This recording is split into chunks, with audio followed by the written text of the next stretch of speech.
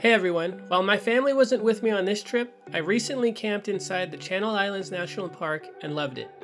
Widely considered to be America's version of the Galapagos, the islands are home to over 2,000 species of plants and animals, with 140-ish only found on these islands. To start, getting there is easier than you think. Setting out from Ventura Harbor, my buddies and I booked a ride through Island Backpackers. Having booked a site at Lower Scorpion Campground, we had no problem getting the necessary tickets to get dropped off on Santa Cruz Island. Our boat departed at 9 a.m. and it took about 45 minutes to complete the 19-mile crossing. On the way, there were a surprising amount of things to see, and I was completely surprised by how many dolphins we saw. It was crazy to see them just bolt for a boat just so they could surf and play in the wake.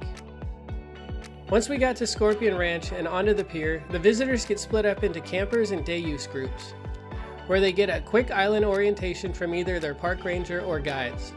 Near the beach, you can find a welcoming kiosk that says what you can do on the island, and the Scorpion Ranch Visitor Center next to it that will teach you about the island's history, from old ranches spread throughout the island in the past to the Chumash people that lived here even before that.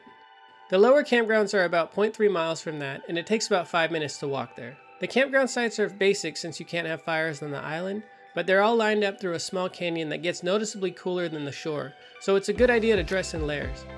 As for the beach, it's very rocky, but Channel Islands National Park is known for what lies beneath the water, and most folks come to Scorpion Ranch for its guided kayaking tours, which you can book online before you arrive.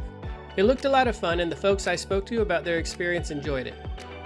We opted to snorkel instead, and rented all the necessary gear there on the island from Channel Island Adventure Company, who are located in between the visitor center and the lower campgrounds. I opted to get everything, which included a full wetsuit, snorkel set, and fins, and it kept me nice and warm in the 58-degree water. In there we saw bright orange Garibaldi, large sea bass, giant crabs, and even a tiny octopus.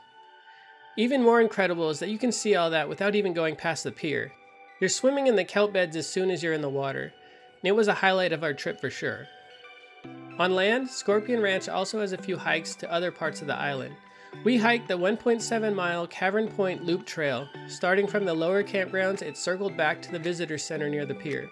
And we saw a handful of beautiful lookout points while we walked the bluffs, and had the entire section of the island to ourselves for most of the walk.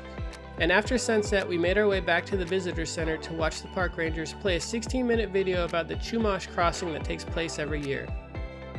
It's a powerful short film and worth your time if you're staying on the island. Just staying the night, it was easy to see how unplugged the Channel Islands are from the rest of the world, and it's worth a visit just like the rest of the nation's national parks. If you'd like to see the parks that we've been lucky enough to experience, check them out here and let us know which ones you think we should go to next. We hope to see you back next Tuesday as we get back to the kids' content around California.